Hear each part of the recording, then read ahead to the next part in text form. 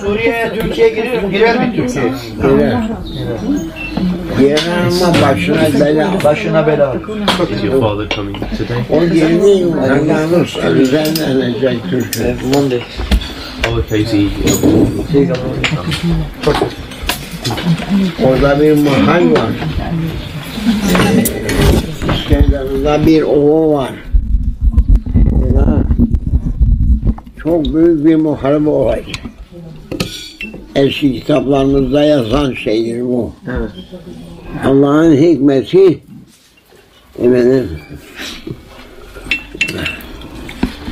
Allah'ın hikmeti o. Amuk ovası derler. Amuk ovası. Lazgiye'nin arkasındadır o. Bataklık bir yerdi. Türkiye orasını işgal ettiği vakitte o bataklığı kuruttu.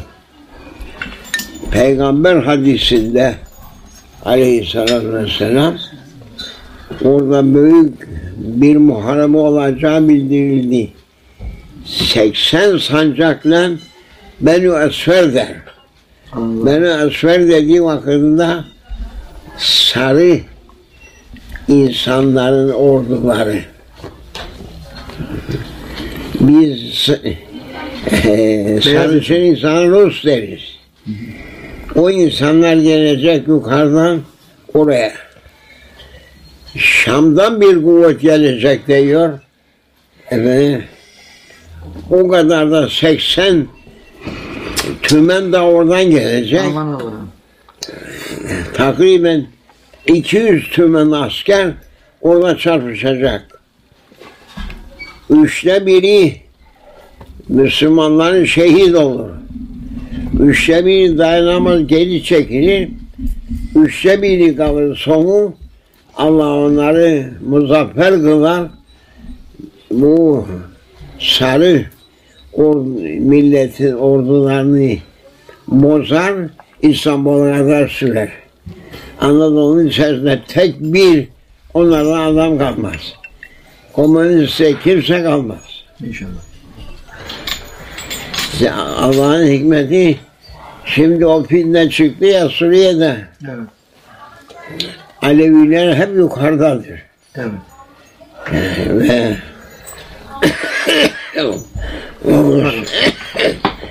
Rusya'nın tek üs olarak kullandığı yer Lazgiye'dir.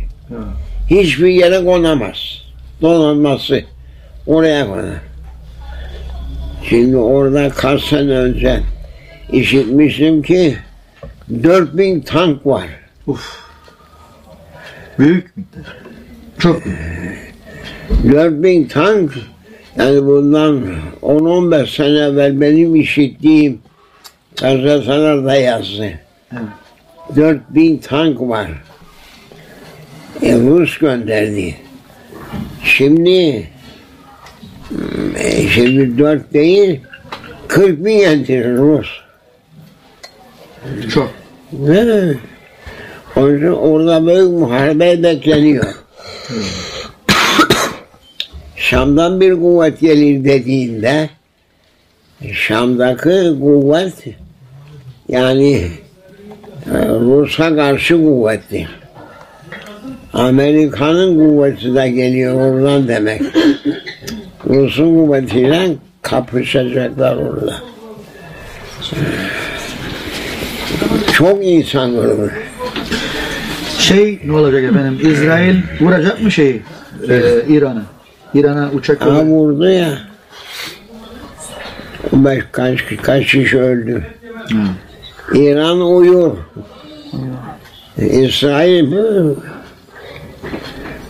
İsrail'in adamı olmayan yeri yok ki.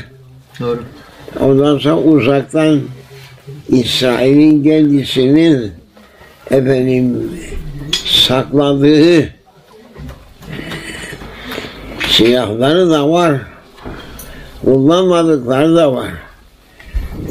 İran'ı böyle kaldırır oturur. İran'ı yerinden kaldırır Hint okyanusuna atar. Acayip millettir onlar. Olay değil.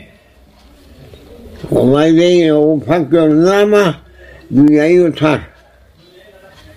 Her yerde onun adamları. Her yerde. Bir şey var. Yani bizim adayı bölmemiz çok lüzum muydu? Hayır, gereksizdir. Ne halt ettiler baştakiler? Biri sarhoş, biri bilmem ne. Evet. Maalesef böyle. Çünkü... Bu değil mühim. Türkiye'dir mühim. Evet. Burası kedi ne budu ne. Evet ama yani Türkiye'yi tutmak isterler bunlar ki bu şekilde yollasınlar. Türkiye birinci sınıf kara ordusu olan devlet. Evet. Çok önemli. Onu söyleyecekler kendileri için. Çok doğru. Bizim için değil ki. Hayır. Ya Türkiye için de değil. Hayır. Yollayacaklar kendilerini savaşsınlar. Bölsünler hepsini. Yollayacak savaşsınlar, bölsünler. Tabii.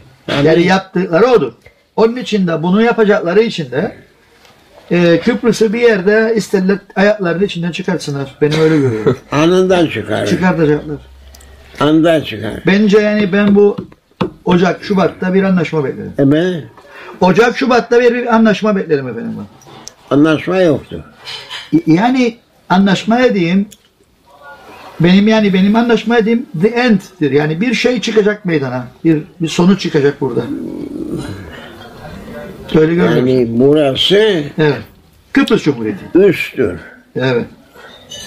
Yani Türkiye'yi Amerika sormaz. Evet. Ya İngiltere de sormaz. Evet. Efendim burası Orta Doğu'nun sabit tayyare gemisi. Uçak gemisi. Doğru. Limanlara açık. İstediği yere iner, istediği yere konar. Buradaki radar, Trodos'taki radar ta Gulf var ya, Körfez. Moskova'ya kadar. Moskova'dan Gulf'a hepsini görür. İşte öyle. En büyük dinleme merkezi. Öyle mi? Bizi arada oynatırlar ki yapacaklarını ses üretmek için. Bence bizim burada ciddi bir şekilde anlaşmak için Kıbrıs Türk toplumunun inisiyatif göstermesi lazımdır ve Cumhurbaşkanı'nın desteklemesi lazımdır. Çünkü Kıbrıs'ın kedine buldu da bilirim efendim. Ne? Bizim ama yani bir burada yerde 3 tane garantör var. evet.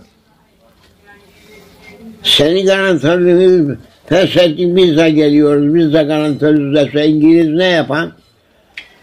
Efendim ama yani burada Türkiye'nin bulunmasının ana sebebi bu Makaryos'un yaptığı deliliklerdir zamanında ki geldi bu tarafa. Makaryos yaptı, bizimkiler akıllılık mı yaptı? Efendim bizimkiler akıllılık yapmadı da. Öyle gerektirdi konjektürde. Siz doğmadınız zaten, ben onların yaptığını bilirim. Ya Taksim ya ölüm diye çağırırdı küçük. Ayasofya'nın önünde bütün milleti topladı. Evet. Taksim etti, başına üzerine döktü gitti. Bütün yani bizim de bunun içerisinde bu oyunu istedikleri gibi oynadık ama yani günün sonunda ezilen taraf biz olduk burada Kıbrıslı olarak, Türk olarak. Müstahakız. Çünkü Cenab-ı Hak bunları doğru yola yürütmek için beni bir gün rahat ettirmedi bu alçaklar. Bir gün daha doğmadın. Evet. Bunların yaptıklarını, İslam'a karşı yaptıklarını Rum bana yapmadı. Bu alçakların ki çoğu gitti. Kimse kalmadı şimdi. De bilmez onu, Cumhur Reisi de bilir. Kaç yaşında Cumhur Reisi 60? Yok efendim 70 küsürdür. Ha? Derviş Bey herhalde 75 yaşında. İyi. Yani Ama yani bence Derviş Bey'in şu anda yaptığı strateji doğrudur diye görüyorum ben. evet, Ben doğru görürüm bunu. bu mesele Evet. sen öyle söyle onlara, işi düzelmek isterlerse Kıbrıs Cumhuriyeti'ni 2 kantonlu bir devlet sayacaklar. İsteyen bu kantonda kalır, isteyen o kantonda kalır. Zaten gidişat onadır değil mi efendim? Yani öyle görüyorum ki ben gidişat ona Başka gidiyor. yol yok. Yani kafa yok heriflerde. Vallahi bence bu son oyun dedikleri de ilan ettikleri Birleşmiş Milletler'in bence buna kale almak lazımdır. Yani bence kale almak lazımdır. Türkiye'nin efendim çünkü çok büyük bu şeyle Suriye ile olsun diğerleriyle olsun önünde büyük sorunlar vardır. Çünkü Suriye cephesi de var. Çok şimdi. var. İnşallah Kıbrıs'ın bu şekilde bir çözümünü Başka şey yok. gidişat evet. Sizin söylediğinize gidecek inşallah. Anladın mı? Evet. 2 kantonlu ve 3 kantonlu yapsın. İki kanton kafi. Türk tarafı, Rum tarafı. İsviçre'de 40 kanton var. Allah'ın izniyle inşallah böyle bir şeyi görürüz de biz de iş insanları olarak memleketimiz hiç olmazsa daha iyiye gider. Biz öyle isteriz. Bizim bildiğimiz bunlar bilmez. Ben bunlara söylesem efendim düşüp kalacaklar. Evet. Çünkü yanlış üstüne yanlış yaptılar. Evet efendim, yanlış yapılmıştır çok geçmişte. Mimar değil herifler. Efendim inşaatçı değil herifler. Yaptıklarının ne olduğunu bilen insan değil bunlar. Şeyi nasıl değerlendirirsiniz siz? Bu İsrail ile biraz evvel söylediğim ya İsrail'e bir hareket yapabilir mi? Sürpriz bir şekilde İran'a gidebilir mi? Bir bomba atsın, bir şey yapsın. Bir defa girer. İsterse. Bir defa girer. Onlar da Yahudi çok. Onda da var, orada da.